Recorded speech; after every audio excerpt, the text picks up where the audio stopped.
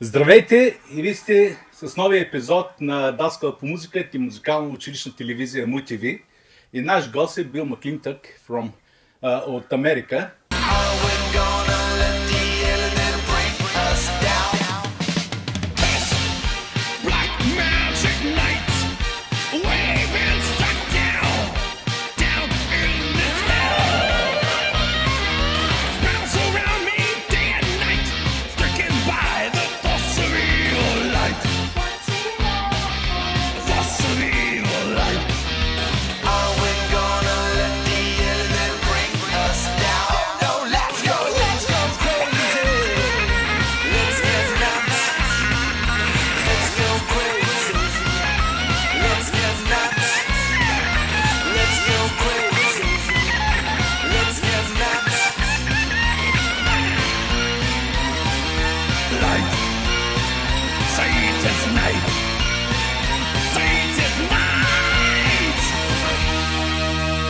Hi Bill, thank you for joining us. Thanks for having me. Thank you for being part of our show. You see, my kids, member of, we got music school television, and some of them are also playing in a school band. Oh, nice. School rock band, yes. Very cool. Can you tell us, who are you? What are you doing? Where are you living? Okay, so you guys, you know me from my mashups that I do, and I'm also a music teacher. I teach in an elementary school, so I have kids from 1st grade through 6th grade, and I actually started at a new school this year, and it's a public school close to where I live, and it's going well. You know, I like teaching the kids. Now, as far as the mashups that I do, I've been doing those for about 3 years now. I started in, 2017, I guess I started making them. And it was something, I do have a background in music technology as well. I went to college for music technology about going on 20 years ago, I guess that was now. Yeah, so, and then I went later for music education and decided to be a music teacher. But so, you know, I do have the background in technology, and when I was studying, I learned how to put things together in different programs, similar to GarageBand, where you can see, you know, the different tracks and things like that. So, you know, and I had heard other people do mashups before, you know, and they've been doing them. I've seen them on YouTube for the past 10 years, you know, and just one day decided that was something I'd like to try to do. I'm a guitar player myself. I've been playing guitar for a long time. I always liked, you know, rock music was always my thing. I studied jazz when I was at school, but you know, I grew up on rock and roll. I loved 80s rock, you know, Van Halen, Motley Crue, you know, all those kinds of things. Those are all my favorites. So, but you know, the mashup thing just always, it just appealed to me. I wanted to try to make something that was new, but using familiar material. So 2 songs that people would know, you know, really popular songs, but, you know, put them together to try to create something new and something like, wow, I can't believe those 2 songs actually go together. You know, and that's what I like to do, is just get that reaction from people, like, how do you do this? You know, how do you find these 2 songs that work together? This is just blowing my mind, you know, kind of thing. So, yeah, you know, that's basically what I do. Can I get a little personal questions? It's about your teaching, actually, because I'm teaching from 5th to 7th grade music in a public school. It's not a music school. I'm interested in these classes, 5th, 6th, 7th grade. What material you are teaching? What kind of history of music or rock, or what are you teaching them? Yeah, well, it's for the older kids, yeah. for the upper elementary kids that I have, and the one building that I'm in is 4th, 5th, and 6th grade.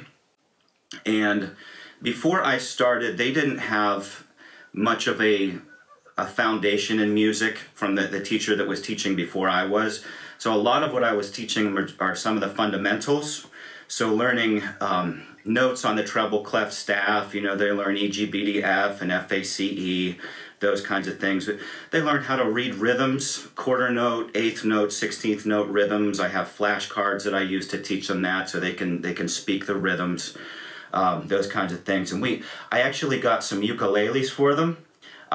Through a Donors Choose, I was able to get a whole class set. I have 25 ukuleles in the classroom that the kids play, and they really like that, because a lot of them, they haven't had that kind of thing before. They haven't done any music, any instruments, so to introduce that to them was really cool, because I got a lot of enthusiasm out of them, and they really seem to enjoy that. And then we also play, I don't know if you know what boom whackers are, those like colored tubes that each have different pitches. Oh, yeah. So you picture like a paper towel roll kind of a thing, like a tube, you know, and they come in different colors and different lengths, so they all have different pitches. And then I have some play-along things that I found on YouTube where they can, where I play the music and it tells them which note to play at which time, you know, and so they take turns playing their tube at the right time to make a song, and they, you know, they really enjoy doing that too. So those are a lot of things that I do. So theory, actually you're also playing, which is kind of difficult here for us. Oh, really? Yeah, I even don't get a music room, you know. Oh. So I'm just walking around in the different. I've done that before. I mean, I had a few. My very first teaching job, which was almost 9 years ago, it was the same situation. It was a long-term sub position. So I was just filling in for the teacher for the rest of the year, and that was a room-to-room thing too, where I would just have to go from class to class. That's hard. It is. It's hard to do. It is. But when you start playing music with the kids, they enjoy it. Yeah, it's a big plus for them. It is to play music, yes. Not only to listen or to sing, also to play. Yeah. And that's what I think. You know, I've always been more hands-on, and I know the kids really enjoy that. So I do as much, and just to keep them engaged too. Because if I'm up there, if I'm just talking the whole time, they're not going to pay attention. They're gonna misbehave and everything else. So I try to keep them engaged as much as I can. Okay, let's talk about your mashups. How you doing? But anybody got questions to Bill? I have questions, but they're after you discuss the mashups. I will ask my questions after you discuss the mashups. Okay. Okay. So, how much time it takes to create a single mashup? I get asked that a lot. It's hard to say, because I don't really keep track of the time. I get so into it that I just don't think about anything else. You know, if I have the time, and now I've had nothing but time, you know, being on lockdown, so I've had a lot of time to kind of think and put them together. But the estimate I tell people is usually between 15 and 20 hours is about how long it takes. Now that's after I have the idea. Once I have the idea, I'll sit down and I'll start putting things together, and if I like it, then I'll absolutely keep going. And you get that feeling, you know, like once I start putting it together, I'm like, oh, this is so cool, like I can't wait to do this one, you know, and that's at the point where I'll start doing them. But a lot of times that doesn't happen. I'll think, okay, this is a really cool idea, this is gonna work, you know, I can't wait to do this, and then I start doing it and I'm like, nah, not so good. So I'll throw that out and start over again. But once I find a combination that I really like, then I'm, you know, 15, 20 hours. A lot of that time is spent just listening to what I've done so far. So if I've done, you know, a minute's worth of music, I'll just listen over and over and over, because you know, this is really cool, and it's hard to keep going at that, because I want to listen to what I have. But you know, and part of that process too is thinking, well, what's going to come next? You know, from the form of the music. So I have the intro, I have the verse. Now, how am I going to put a chorus together, second verse? I add a lot of guitar solos to it, you know, just random rock players or heavy metal players where the guitar solo will sync up with the music. You know, it'll be in the same key, same tempo, and I'll put that together. So that's always kind of been my thing too. And then I'll think usually of some kind of an outro where I have a lot of call and response, you know, so the one group, the one band will be singing followed by the other, back and forth kind of a thing. You know, and I do, this is kind of going beyond what your question was, but I do, okay, I do have a background in arranging too, you know, jazz arranging. That was one thing that I studied when I was in school. And you know, we learned how to write for 14 horns, so it would be, you know, 5 trumpets, 5 trumpets, 5 saxophones, 4 trombones, you know, and how to write with a melody while the other instruments harmonize, that kind of thing. Now, what I do isn't nearly as complicated as all that, but what I took from studying arranging is just how to space things, I guess you could say. Yep. So I have this idea happening here, and then the next idea is going to start, and to make things happen to where they don't overlap. So, you know, one vocal phrase will end here, then there will be some kind of a little instrumental thing, another vocal phrase, so that they sit really well together. You know, so and I think that I've listened to a lot of other mashup artists, and a lot of them don't really do that.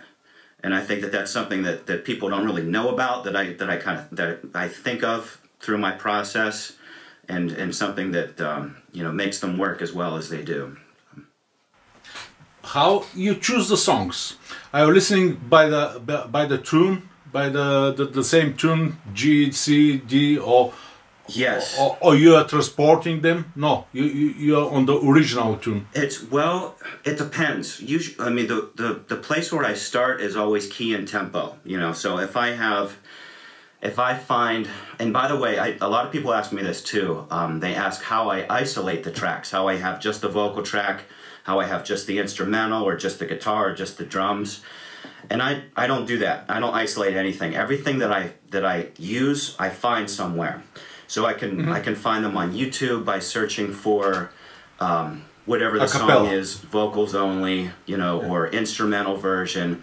So I find those things already in place. And as far as I know, they just come right from the studio. I don't know how they get from the recording studio master tapes to YouTube, but I find them. And there's, you know, other websites as well where I can find them, but you know, so I don't isolate anything. But as far as figuring out which songs go together, if I have a song, you know, an isolated vocal that's in C minor, for example, I'll have to try to find a matching instrumental that's also in C minor.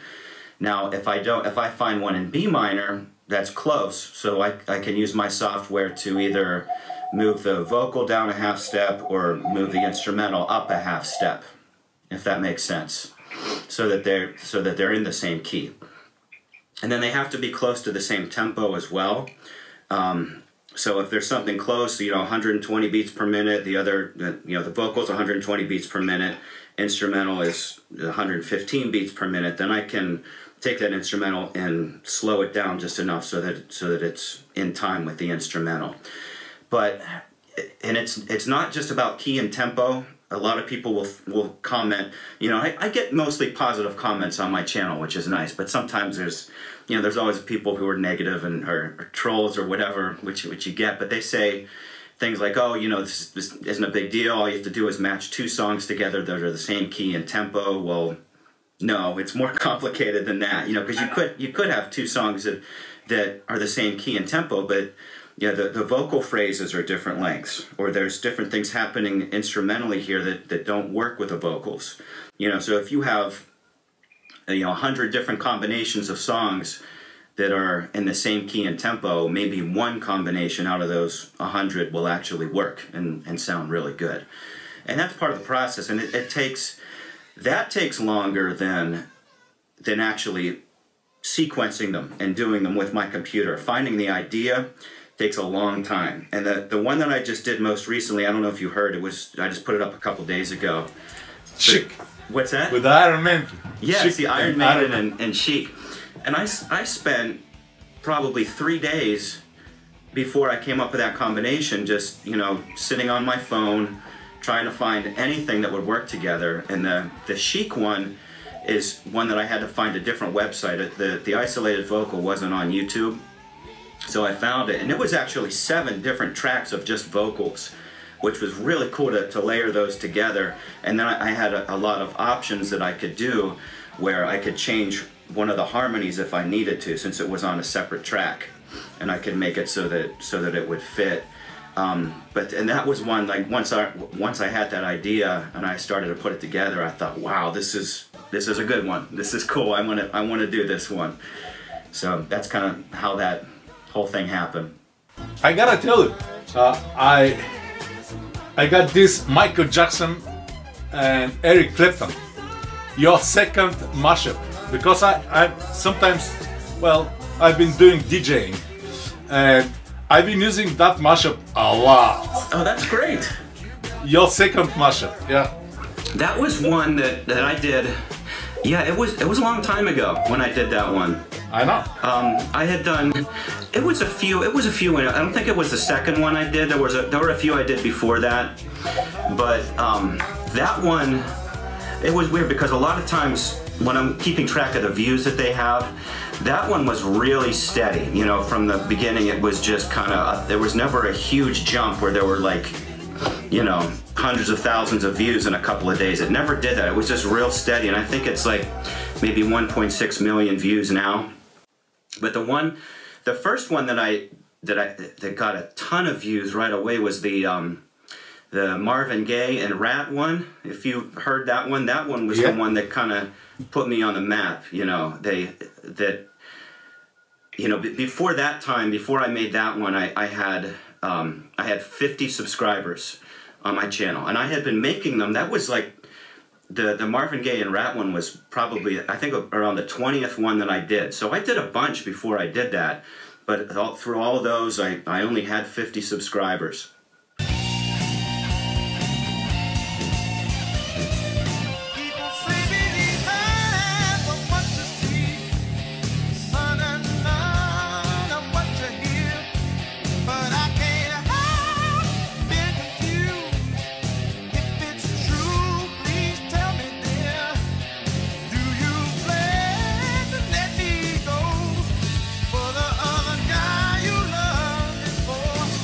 And then, you know, that one happened, and then within a couple of days I had 1,000 subscribers.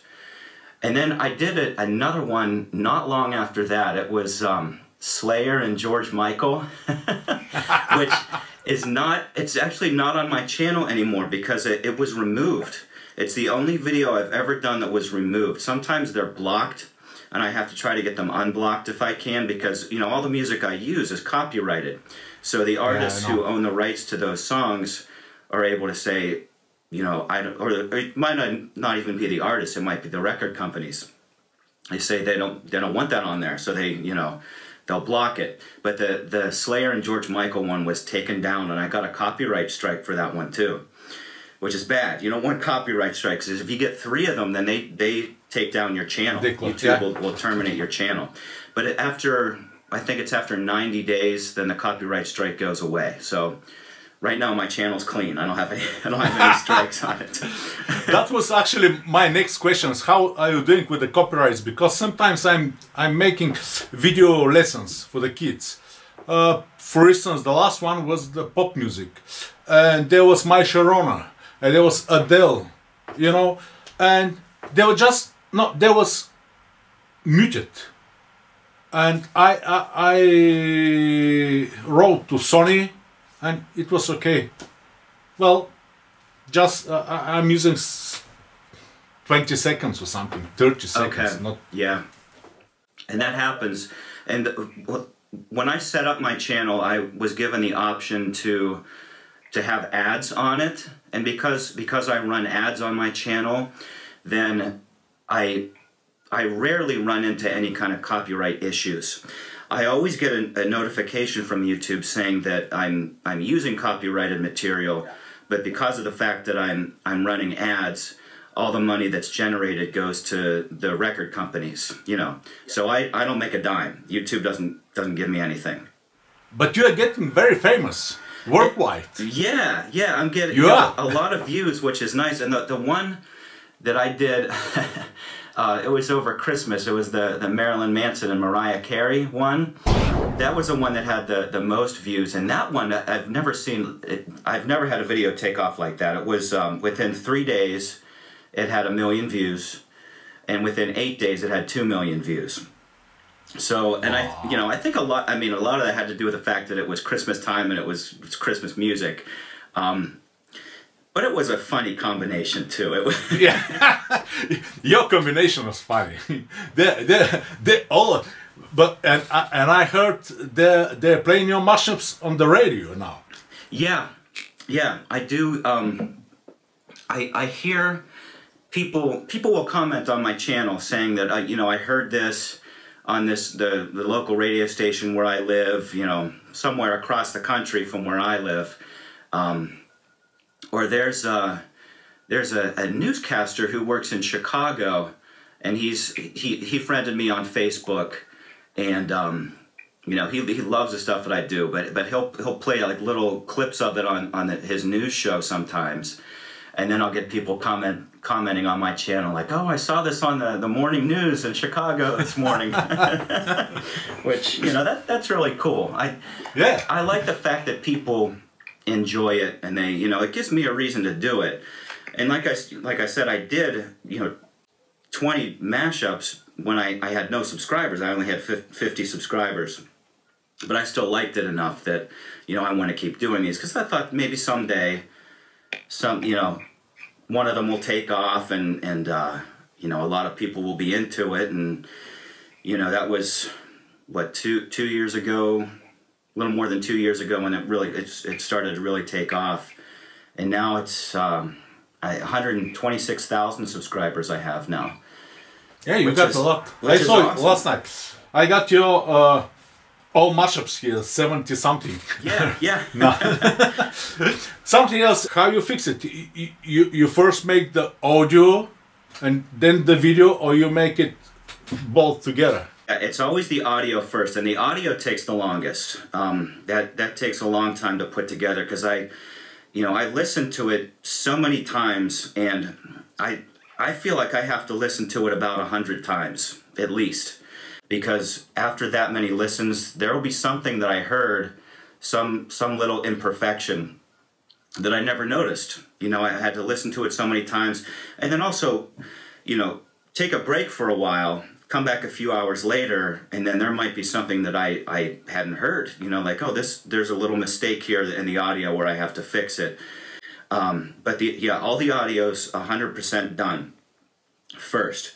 Then once I do that, I bounce the audio to an AIFF file, and then I import that into iMovie to do the video. So then for the video part, I'll go on YouTube again, and I'll download video clips that I need. But then once I import those video clips and start splicing them together, all the audio is taken out of the video clips themselves. So the only audio you're hearing is what I did with Logic Pro X, and then it's just the video clips layered on top of that. And that I can usually do, the video part, I can usually do that in one sitting, 2-3 hours. I can get that done. So the majority of it is definitely the audio. Okay, first, nice to meet you. Thank you, nice to meet you.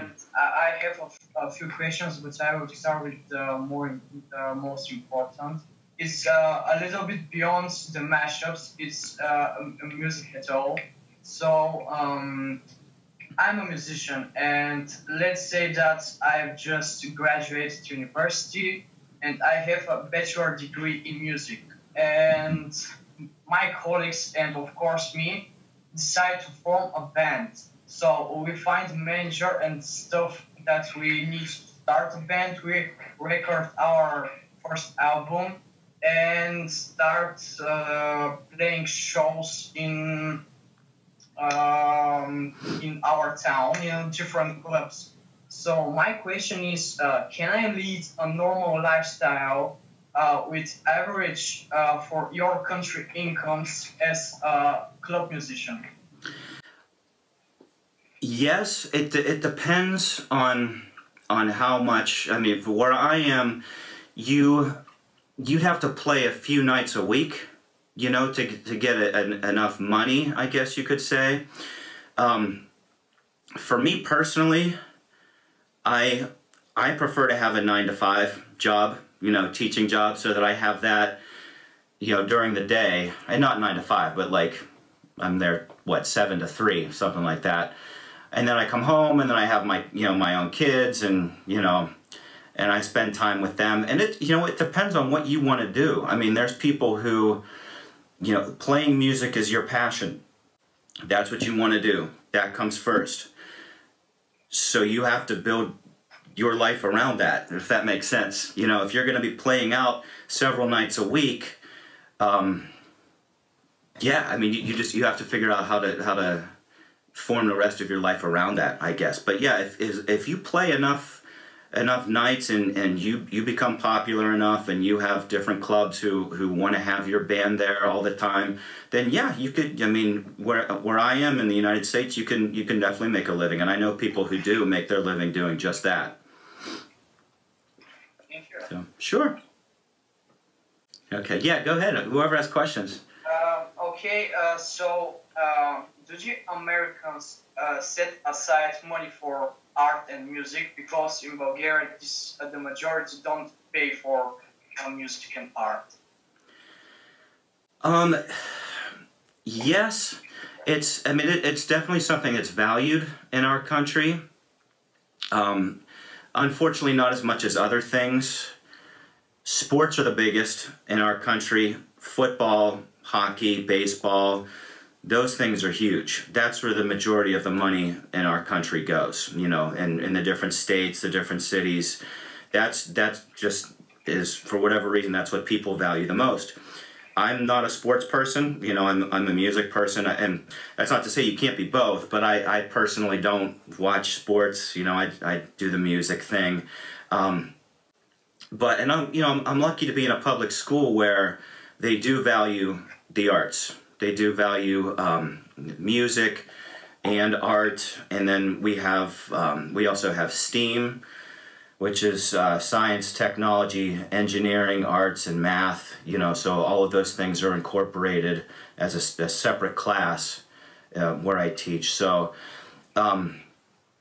And I think, you know, the majority of schools throughout our country, they do value those things, which is nice. So, yeah, I hope that answers your question.